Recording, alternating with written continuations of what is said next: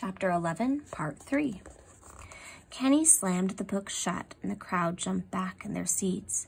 He asked aloud, with the fiery feeling dancing on his tongue, "Who among us shall vanquish this menacing scourge from our land?"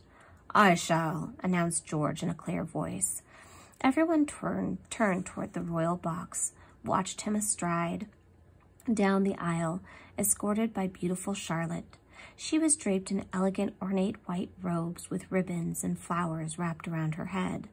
The knight was adorned in his golden armor, which had been polished to a mirror-like shine. He held his decorated shield in one hand, Charlotte's arm in the other, and a crimson silken cape billowed and danced about behind them both as they walked toward the battlefield. "First, a kiss from a fair maiden," George proclaimed, "for this shall be my final day upon the battlefield." Charlotte hugged the old man and pecked him on the cheek. Saying this, the tips of Kenny's ears grew warm.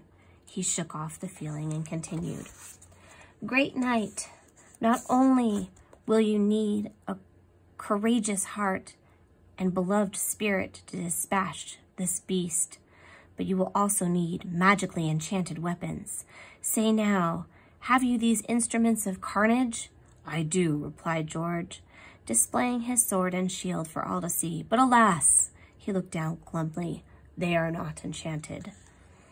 "Then they will not work, and the death will most certainly greet you on the battlefield today," Kenny declared. The audience rumbled with anticipation. "Unless," he said, in a "I just got an idea" tone, "unless there's a wizard, a mage here among us who can enchant your weapons." He gestured toward the crowd. "Is there anyone present who can perform such a supernatural trick?" Heads turned this way and that as the assembly of spectators looked to one another. Porky's dad yelled out, "Get on with it!" but he was immediately hushed. Kenny took a deep breath as he stood facing the hundreds of onlookers. "Come on," he whispered under his breath, "let's go." And then someone stood up in the back of the gathering near the king's tower and shouted, "Ho there!" Whispered murmurs through the crowd, and everyone craned their necks to see who it was. An elderly figure wearing a low-brimmed hat and dressed in dark robes embroidered with strange symbols and stars leaned on an old pitchfork as he rose.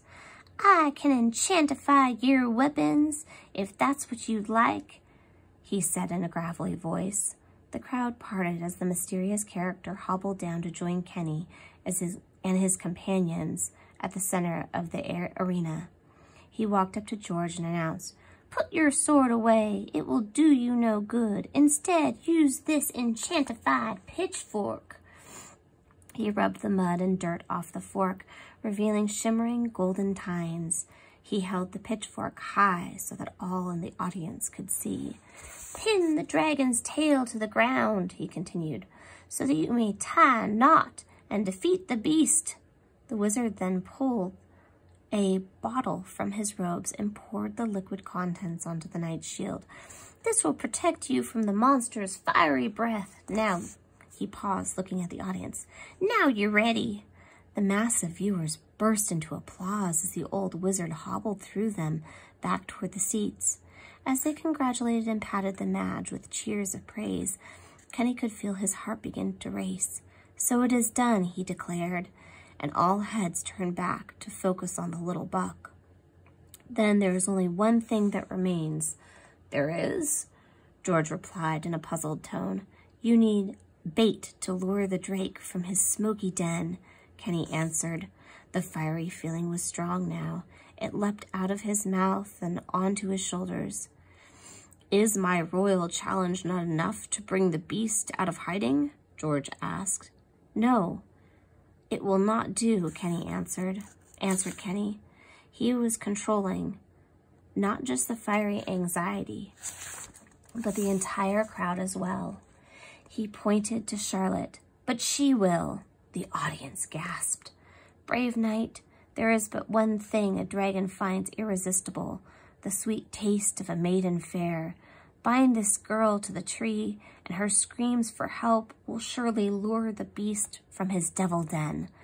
No, no, some voices from the audience cried, but most were shocked into stupefied silence. George grabbed Charlotte by the wrists and tied her to the gnarled oak closest to the cave's entrance. At this, the unsettled crowd gasped and moaned louder than before, but the din could not block out Charlotte's pleas for help as she tried to free herself from her binds. Ignoring Charlotte's sobs, George threw off his cape and readied his weapons. Kenny stood at the entrance of the cave, spread out both hands, then cried, "Then let the battle begin."